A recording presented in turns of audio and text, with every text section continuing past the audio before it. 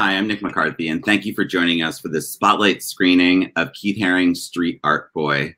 I know the first time I saw this film when we were considering it for the festival that I was left in tears at the end of it, not just thinking about Keith Haring and his contributions to our city, but the strength of our city from the 70s through now to always fight back as well. So it's my absolute pleasure to have the director and executive producer of Keith Haring's Street Art Boy here. Please welcome director Ben Anthony and executive producer Janet Lee. Thank you for joining. Thanks for asking. Thanks for having us. Yeah. And where are you right now? Are you both in London? Yeah, we're in London. Yeah. Well, sunny autumn afternoon. Sorry, Ben. Say we're only actually a few streets from each other. Yeah. We can phone or whatever.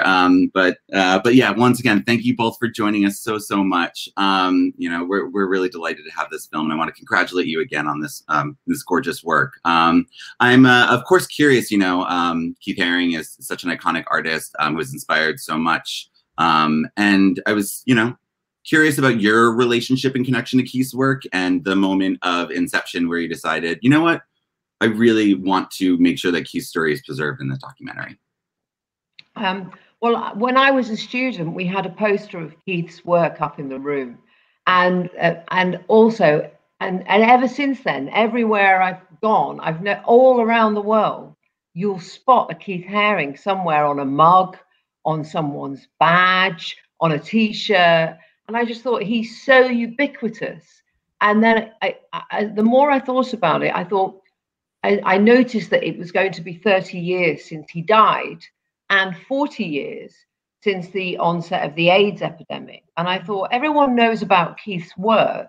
They recognize the art, but they don't know the story. They don't know his life story. They don't know about his activism. They don't know about his passion. And it's a good time right now to tell the story. So that's how I sold it to the BBC and to PBS. Like, now is the time. Yeah, and that's, I mean, similarly, I grew up with Keith Haring's work in the early 80s, and it was on records that I had, and friends had T-shirts and so on, and my dad took me to New York when I was a teenager, in my early teens, and I saw a lot of his work on the streets there and was really taken with it because it seemed to somehow sum up something about New York, that there was a kind of cultural sort of fusion of dancing and art and music, and it was like the kind of they were like symbols that represented New York culturally at that point. So something really sort of simple and exciting about that, and I think that's why it's always stayed with me as an integral part of my teenage years, I guess. Yeah, that's great. I mean, his legacy is so enduring. And I love to hear sort of the energy that you both felt, like, from just like thinking about Keith's work and then presenting it in this way. I'd love to talk a bit about the editing and the music of the documentary. Ben and Janet, if you would just speak about sort of your choices for music. I know so much we're talking about is the fluidity of Keith's work. So I was curious how you know, your sense of capturing that within the documentary. Well, I'm when Janet asked me if I would, you know, be interested in making the film, you know, it was an opportunity finally, after many years of making films, to be able to pack a film full of music that I really dearly love, from you know, Iggy Pop right through to, you know, Larry Levan's Paradise Garage mixes and so on. It really spanned an era that an amazing musical era. So the music is a really integral, important part of the storytelling, because as the music scene evolves in New York City, so the art world scene evolves and so on. So the music was always going to be kind of front and center for the film. It was always, I remember early treatment said, you know, or have an absolutely banging soundtrack or whatever, you know. It was always like really a key part of the film, because I think that a lot of people remember Keith in the context of what's happening in terms of music and so on, and club life and the kind of cultural sort of development of the city. So that was it's actually really difficult choosing the music, because there at any given moment there were always you know, 6 really great records that were competing for that particular slot in the story. So it was a kind of a nice problem to have in a way.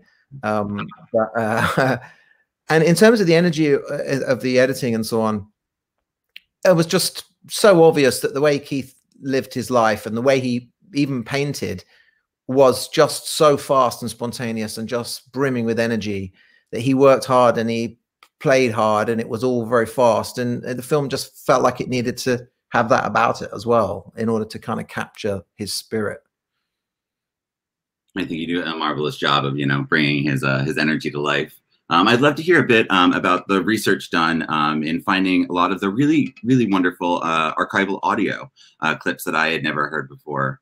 Sort of what was the process for research and deciding, what was best? Well, the Keith Haring Foundation were wonderful from the start. Before I sold the documentary, I had to make sure they were on board. And when we approached them, they were just so fantastic, so open, and said, you can have everything we've got. You can use everything we've got. Here it is. Have it all. We want the best film made about Keith possible. So they were absolutely brilliant, weren't they, Ben? I mean, they were so helpful. And they had, do you want to talk about the audio recording that they had? Yeah. Well, like very early on, we were sort of working out, well, how are we going to tell this story?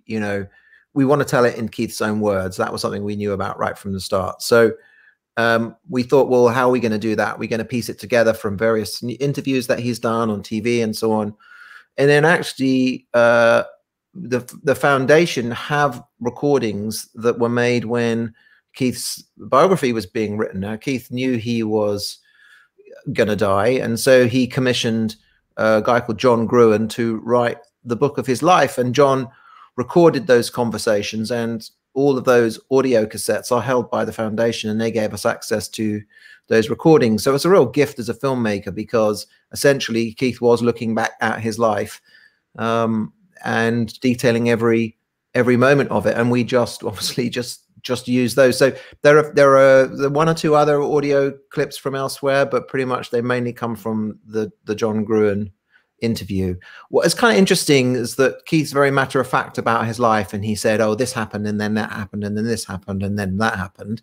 He didn't really analyze it too much, but he gave an amazing list of what happened. And then, so as a filmmaker, I wanted to know what those things really meant to him and meant to the people around him. And that's where his friends came in. That's where his closest friends came in, and his family came in, to really help understand what kind of made him tick and what he cared about in life and what his passions were. Because Keith, in that interview, is actually quite matter of fact about things. So it was a combination of using the friends and family interviews and his kind of blow by blow account of his life that sort of helped tell his story. Yeah, no, it definitely illuminates it. And I love that, you go back to Kutztown, Pennsylvania, in Keith's hometown. And I think the interviews with the parents really lend an intimacy that I didn't even know, as someone who knows quite a bit about Keith Haring. I was curious about the decision to definitely talk to Keith's parents, and also what it was like to shoot them, and anything additional you'd like to speak about.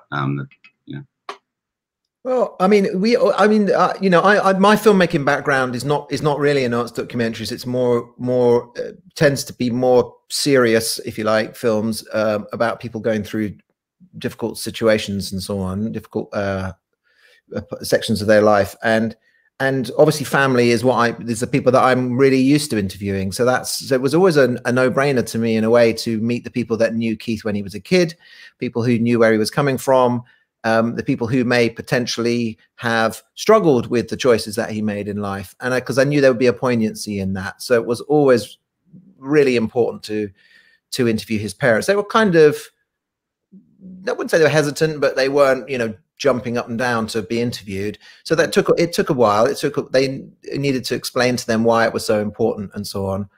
But I think it is the kind of part of the film in many ways, because they're really talking about Keith, their son. Everybody else knew Keith the artist, or Keith the party animal, or Keith the Keith the student or whatever. But what they were really talking about was the boy that they had raised. So I knew that the emotional heart of the film would really come through them. Yeah, it certainly does. And I love their shoes too, that you still capture all of his like older art and like how proud the mom seems to be for wearing these shoes too for her son. So I thought it was a lovely moment. Of course, I love seeing Fab Five Freddy and Kenny Sharp and Bill T. Jones again. What was that like to sort of go through the process of selecting who of Keith's best friends you would interview? And I guess who may have surprised you the most with some stories that they share with you about Keith? Look, I mean, it was just a complete pleasure. You know, these are all like luminaries, like people that I've admired from afar since I was a teenager. So to be in the same room as Fab Five Freddy or Lee Quinones or Kenny Sharp was just like extraordinary. And it was, they made it so easy. You know, they were all incredibly gracious and actually really keen to talk about Keith, you know, because they were clearly so fond of him that they just wanted to share their memories of him and so on. And it was, I think they felt it was important to communicate certain things about him, which maybe people didn't really understand. So they made that really, really easy. Sometimes it was a bit intimidating being in the room with these kind of cultural icons, for me anyway, partly because I admire them so much. But it was a pleasure. And in many cases, the interviews could have gone on 2 or 3 times longer than they did. For, you know, various reasons we couldn't do that. So one of the things I wanted to mention was I felt it was really important to populate the film with a lot of people, because I think that was a big part of Keith's existence. Was he was so social, he knew so many people, he was so popular that I wanted to bring a lot of voices into the film to make so that like lots of people had lots of things to say about him. So yeah, I mean,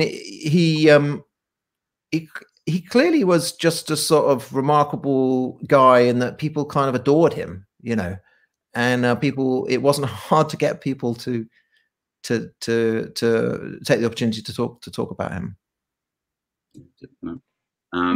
He was so brave as well, wasn't he? He was just so brave from the start.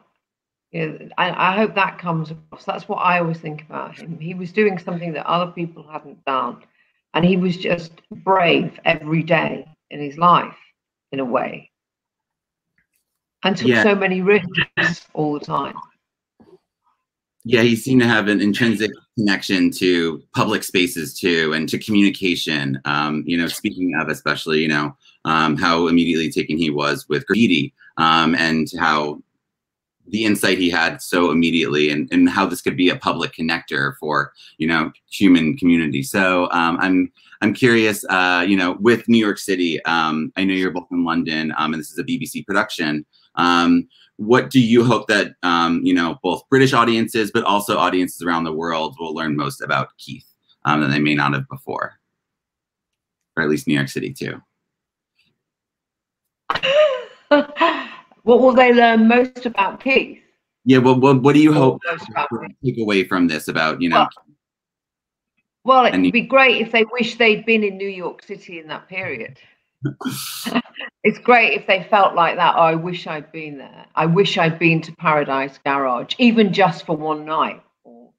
Or I wish I'd seen his drawings on the black sheets in, you know, the advertising hoardings in the subway. I just wish I'd been there. But I wasn't. But how great that I can now see it, that we've got this film that shows it as it was. Yeah, and, you know, his belief so much about art being for the people too, you know, with film is a medium that can be shared with many people and provide access to this art that someone may have found to be more highfalutin. So I think, you know, capturing his story in as beautiful and succinct a documentary as you do is, you know, quite an honor to his legacy. I just say about New York, I think we're really keen to have New York feel like it as a kind of character in the film, because even though New York is sort of continues to be held in really high esteem as far as art and culture and music and so on is concerned, I think back in the 80s it was totally unrivaled as a kind of cauldron of kind of creativity, and I think that was really important that the film explained that to a degree, you know, and the circumstances, how that came about, and how it was, just how unique it was, and what a blend of influences it was.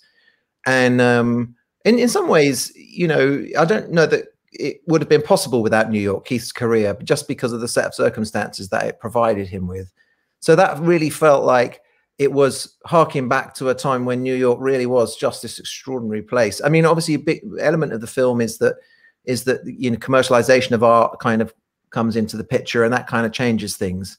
And so it's really about trying to kind of capture that moment before that had happened, and what a kind of unique moment it was, where New York was just this singular place where things happened that have gone on to really, in many cases, define genres, you know, in terms of music and art and so on. So I think we were always really keen to reflect that extraordinary period in New York's history. In fact, you know, cultural history.